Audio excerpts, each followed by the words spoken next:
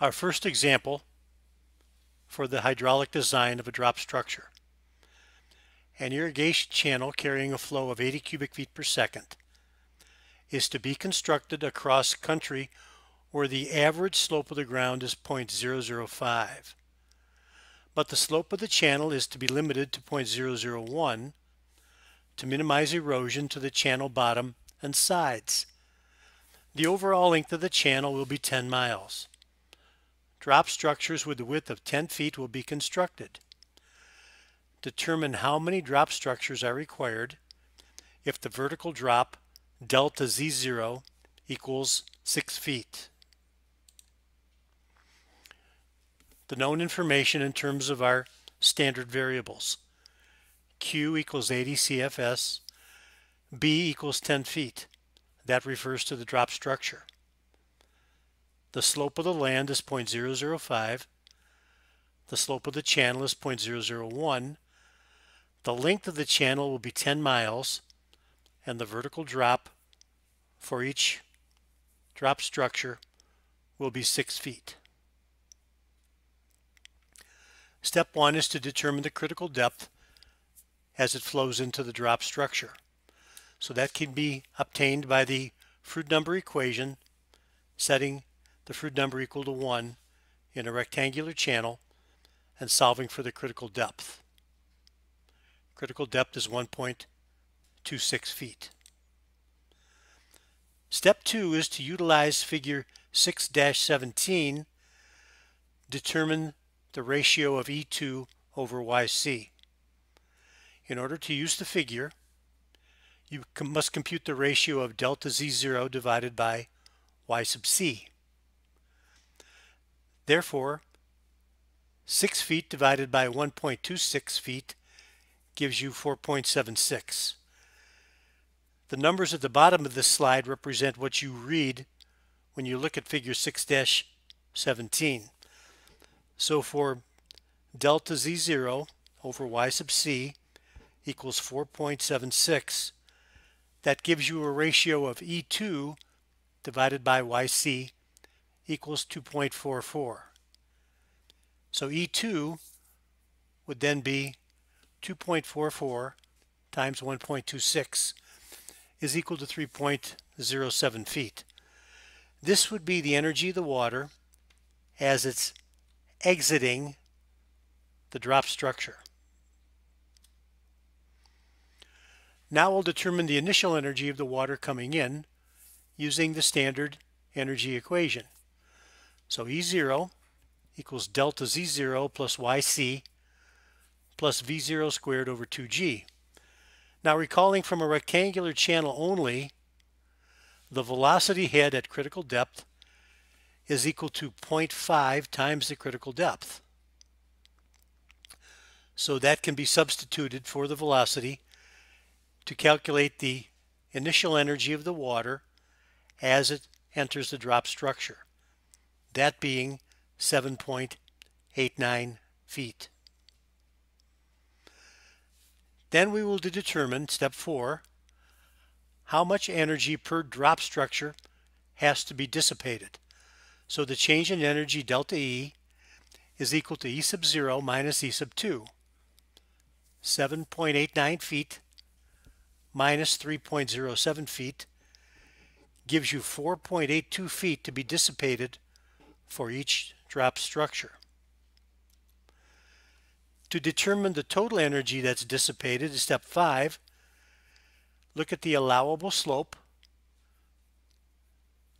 the channel slope if there were no drop structures.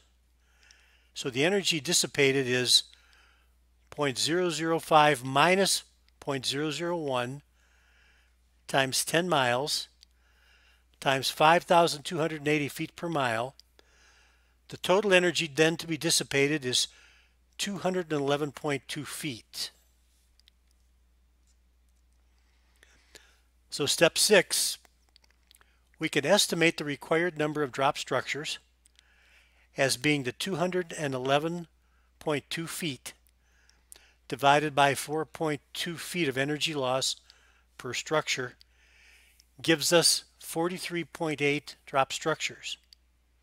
So for this particular problem, we would use 44 drop structures. Next is determine the size of the drop structures.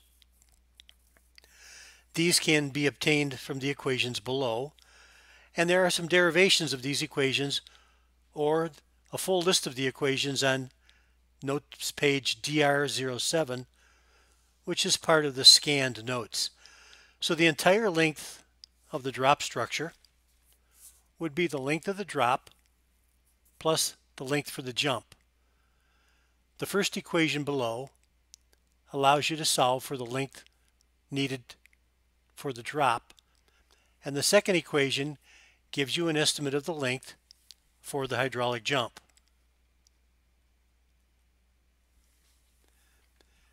If you look at the depth that would be at the bottom of the drop, the original equation was solved using the momentum equation and acts in the reference by Henderson. The empirical equation, which was based on laboratory results, is shown there also. So both of these equations are utilized to estimate Y1. Y2, which would be the depth of the flow as it exits the hydraulic drop structure, can be either from the energy equation, which is based on theory, or the empirical equation, which is based on the lab results. If you use these two sets of equations and come up for both Y1 experimental, Y1 theoretical, Y2 experimental, and Y2 theoretical, you get that the length of the drop structure should be anywhere from 38.75 to 39.92 feet. I have prepared a lingo file for you called drop structure DZ known example 1.lg4.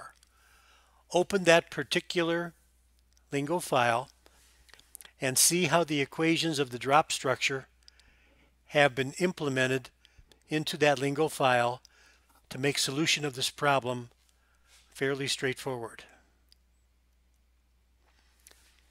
If we were to continue on this example, we would like to know if the depth of the water exiting the drop structure is sufficient to go into the downstream conditions. This would tell us if the hydraulic jump is open or submerged. Notice that the height of the step exiting the downstream end of the drop structure is Y2 over 6. And we would be assuming that this would be flowing into the normal depth of the constructed channel. So you can see it goes from a rectangular drop structure to a trapezoidal channel. We will do this in the next example.